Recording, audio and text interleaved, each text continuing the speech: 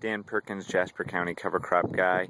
We are in the field that was annual ryegrass that got 75% kill the first time spraying it, April 22nd. Sprayed about a week too early.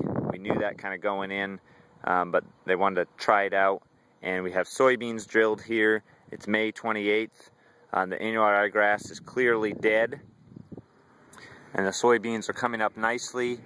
The farmer said planting into this was some of the nicest soil tilth and seed bed he had, because again, this annual ryegrass, if you guys remember, there's a couple other videos earlier on that this annual ryegrass was probably 8 to 10 inches tall by the time we got it killed, and this just melted down like butter because of the low carbon to nitrogen ratio. That annual ryegrass was still in its vegetative state.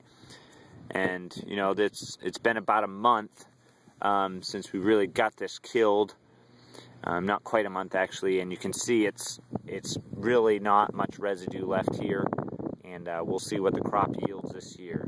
We'll go look at a seed corn field just on the other side of that pivot that was planted into the same annual ryegrass. Dan Perkins, Jasper County cover crop guy.